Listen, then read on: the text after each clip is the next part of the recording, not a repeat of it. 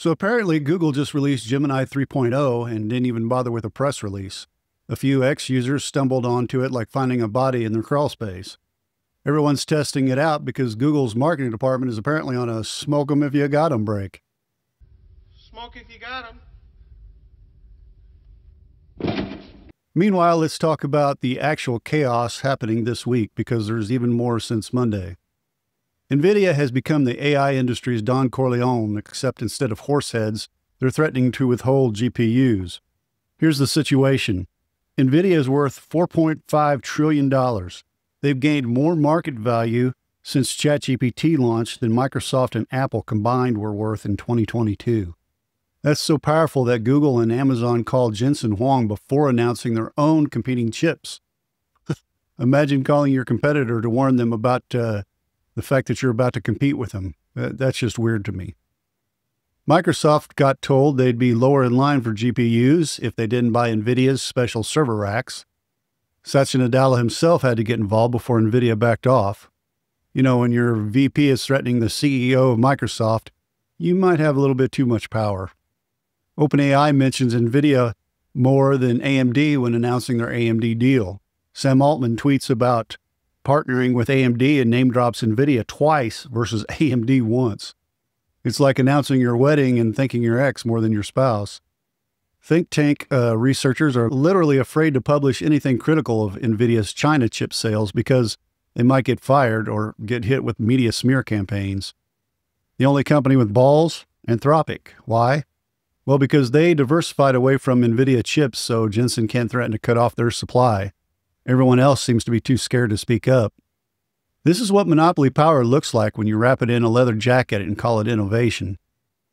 Speaking of Anthropic, let's talk about the most savage financial flex of 2025 so far. Anthropic says they'll be breaking even by 2028, while OpenAI says they will be losing $74 billion by 2028. The kicker?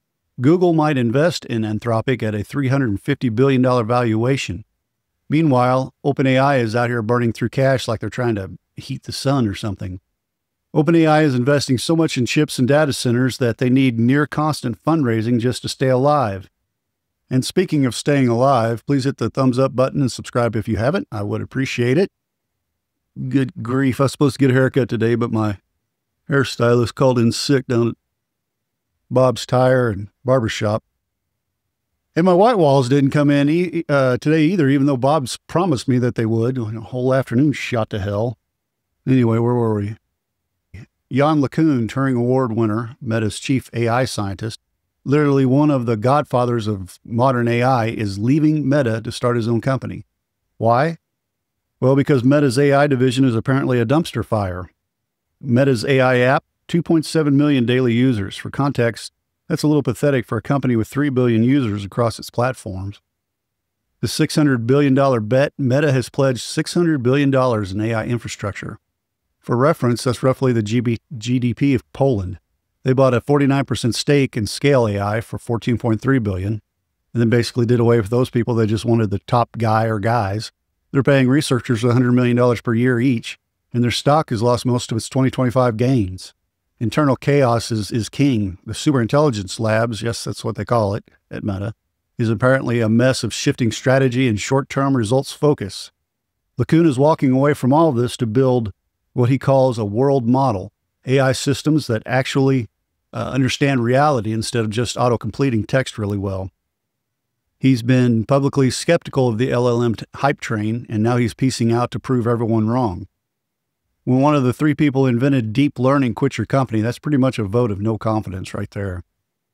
While everyone is fighting over who can lose money the fastest, they're also building data centers like they're playing SimCity on meth. And yes, I'm from the Ozarks, so, you know, the Ozark on Netflix and Ozark Law on Hulu. In fact, you can probably see me on Ozark Law, so I know a thing or two about it.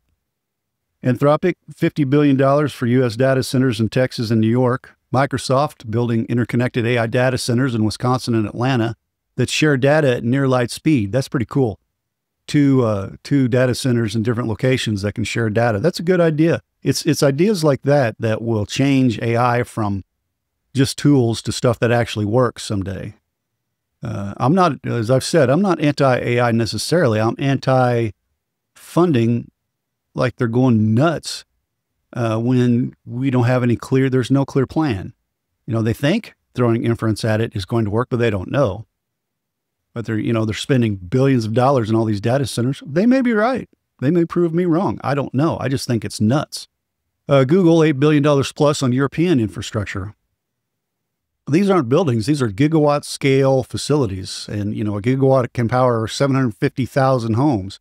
They're building these in 2 to 3 years, which is just insane considering the permits, the permitting process for that should take that long. Oh, and according to JP Morgan, the AI industry needs to generate $650 billion in annual revenue just to break even. And that's on investments through 2030. It's not fake data. But speaking of fake, here's another fake commercial. I hope you enjoy it. On a very special Hallbook Channel Christmas original. Broken down on the highway, all alone and scared. Warm smell of hot pavement rising up in the air. Up ahead in the distance, I saw pretty Christmas lights. The hair on my neck stood up on its end, 'cause it's a warm August night. Welcome to the Snowden Lodge forever.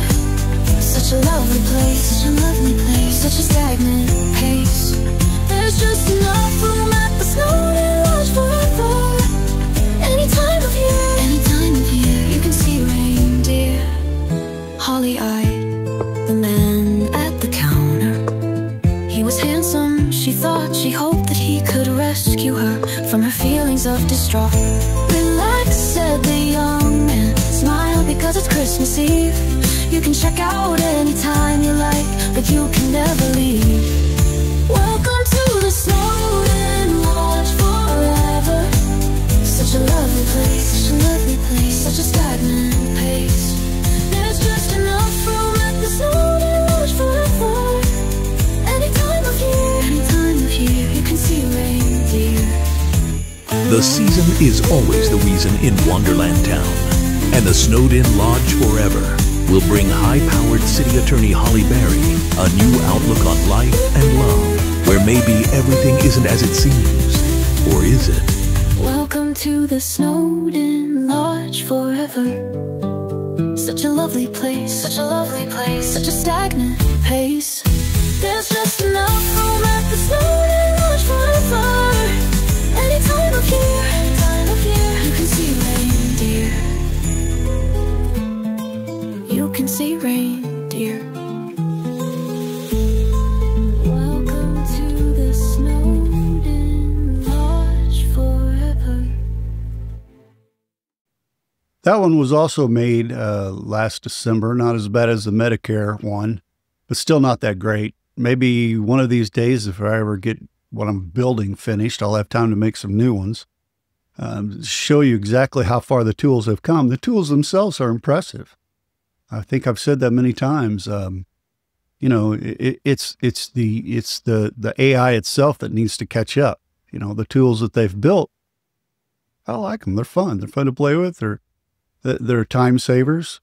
Don't be afraid of those. There's a couple people in the comments section that I've told them, start your own business. You've got this company moving in on your territory. Heck with them. You're the expert. Build your own. Okay, while America is busy with this circular financing bubble, China blocked all foreign AI chips from state-funded data centers. No NVIDIA, no AMD, no Intel, no Twisted Sister. Full domestic chip push. Jensen Huang warns China has 1 million people working on AI 24/7. The U.S., maybe 20,000 in Silicon Valley. China will have more AI compute than the rest of the world combined by 2027. That's a little scary. This is what happens when your national security policy is dictated by one company's stock price, basically.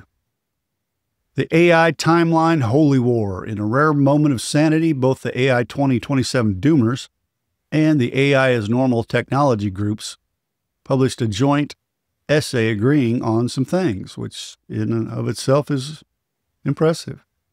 Before strong AGI, AI is pretty normal, and I think that's where we are now for most of us who have used it, and that's more and more every day. You know, when I first started this, there was only like, 6.4% of Gen Xers that had even tried it. I think that number is most higher now. It's a lot higher now. That's good. 2, if strong AGI actually happens, stuff gets weird. Well, yeah. 3, most benchmarks will saturate soon, which means AI will ace all the tests. 4, AIs will still fail at booking you a flight to Paris. And that's what we talked about last episode about the AI agents. And, again, this is as of today. Somebody said something about I was wrong and that we had no idea what AI can actually do. And I admit there's probably a huge difference on consumer AI's ability and what AI can actually do. What did Ilya actually see was the thing back in November of 23. And there's been a show, I can't remember the name of it. It was one on the Netflix or Hulu or something where they had an AI in the basement. I guess it ripped off the arm of its handler. It's not funny, but it was. But anyway, there still could be, things in the basement we don't know about. Probably are. It's probably for our own good. And it's probably good that they're keeping a handle on it if they are. Next, strong AGI probably won't arrive before 2029. AI alignment is completely unsolved, and that means aligning AI with human beliefs, morals, laws, and such forth. Don't give AIs control of nuclear weapons. Well, yeah, thanks. That's one you really need to spell out there, guys. I'm glad you can both groups can rely on that. The funniest hedge prediction, we all expect that strong AGI will probably not arrive before 2029. And in early 2029, the world will probably still look basically like it does today. Damn, those guys should go to Vegas or something with predictions like that. I mean, that's remarkable. Meanwhile, in the real world, Elon Musk got shareholders to approve a $1 trillion pay package for him so he can keep control of Tesla's robot army. Yes, he literally said he needs 25% of the company so the robots don't fall into the wrong hands. Okay, that's scary. Tesla Optimus, Musk claims humanoid robots will be bigger than cell phones, and Tesla will make 1 million of them. All right, yeah, sure, Elon, as soon as the Cybertruck becomes profitable and doesn't resemble a dumpster on wheels. Meta's fraud problem, 10% of Meta's 2024 revenue, $16 billion, came from fraudulent or banned ads. Users see 15 billion high-risk scam ads daily. But sure, let's trust them with superintelligence. You know what I'm talking about there on Facebook and stuff, when you see those ads and things, and they show you those demonstrations, but they don't really talk a whole lot about the company. You might want to check those out before you send them any money. Just a helpful hint from Uncle Rod here. GPT 5.1 has been released. OpenAI dropped GPT 5.1 with adaptive reasoning and personality controls. You can now pick ChatGPT's personality. Too bad you can't pick financially solvent as a character. Blue Origin versus China. Jeff Bezos promises to move heaven and earth to help NASA reach the moon faster because China's about to beat us there. Nothing says American innovation like losing the space race and the AI race to the same opponent.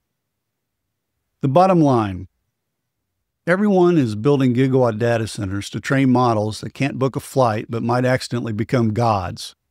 We're debating whether AGI arrives in 2027 or, never. And somehow, through all of this chaos, the most rational actor is Anthropic, the company everyone initially dismissed as the safety nerds. That's what they called them. Turns out maybe we shouldn't bankrupt ourselves was a real innovation all along. When you're too scared to criticize your chip supplier, you don't have a business. You have a hostage situation with quarterly earnings. I'll see you in the next episode.